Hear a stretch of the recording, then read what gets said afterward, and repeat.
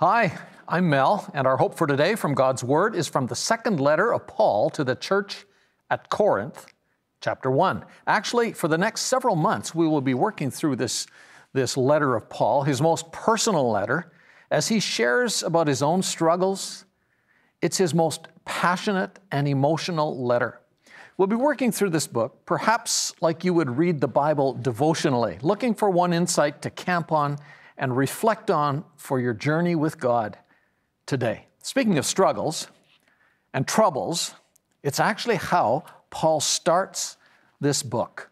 Listen to 2 Corinthians chapter 2, beginning at verse 3.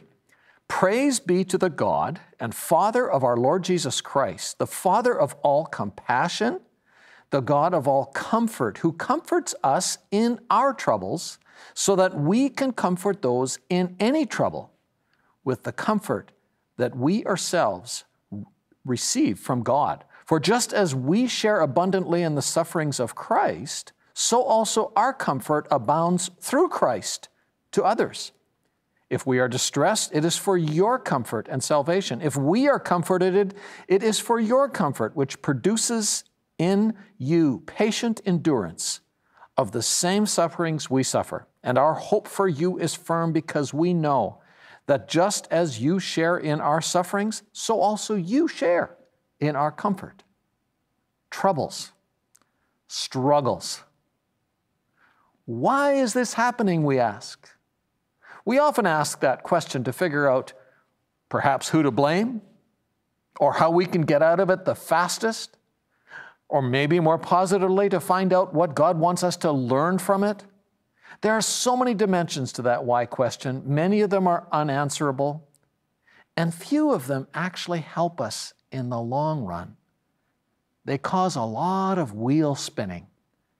But there are two answers to the why question that are always true. One of God's purposes for allowing trouble, sending pain, is so that we can meet Him and know Him in a deeper and fuller and richer way. Praise be to the God and Father of Jesus Christ, who comforts us in all our troubles. That word comfort is from the same word that Jesus used to talk about the Holy Spirit He would send, the one who is called alongside, being alongside of us to strengthen us. We will never know the strength, the love, the fullness of God's presence apart from trouble.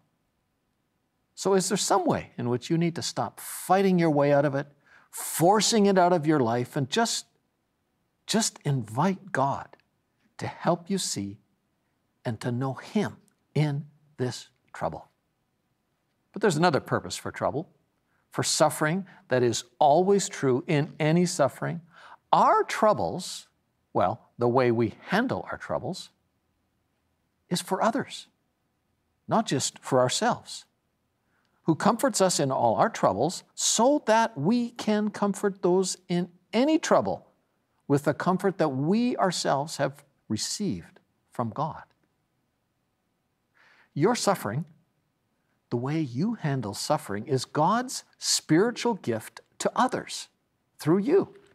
Just like Jesus' suffering was a gift for us, our suffering is how God calls us to pay Jesus' suffering forward for others. A number of years ago, I was going through what I considered to be unfair pain, troubles. I tried to do it well, but I was struggling. And then I was out walking one day with a few men who were sports leaders in our community. Both were about my age, one of whom I didn't really know that well. We had worked together on a project, and neither of whom claimed any connection with God. This guy I didn't know well began talking about a bad experience that he was going through, and not going through well by his own admission. And he said to me, "Mel, I know you've gone through something like this. I've been watching you.